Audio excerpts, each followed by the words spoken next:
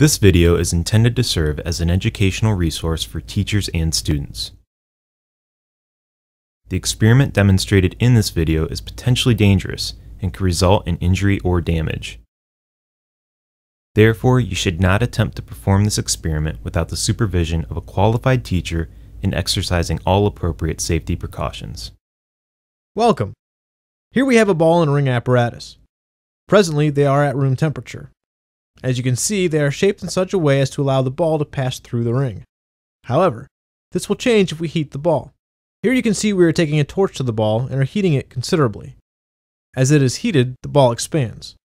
Let it expand too much, and it will no longer pass through the ring.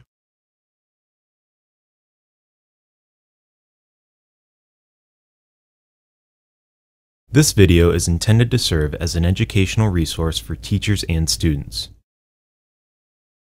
The experiment demonstrated in this video is potentially dangerous and could result in injury or damage.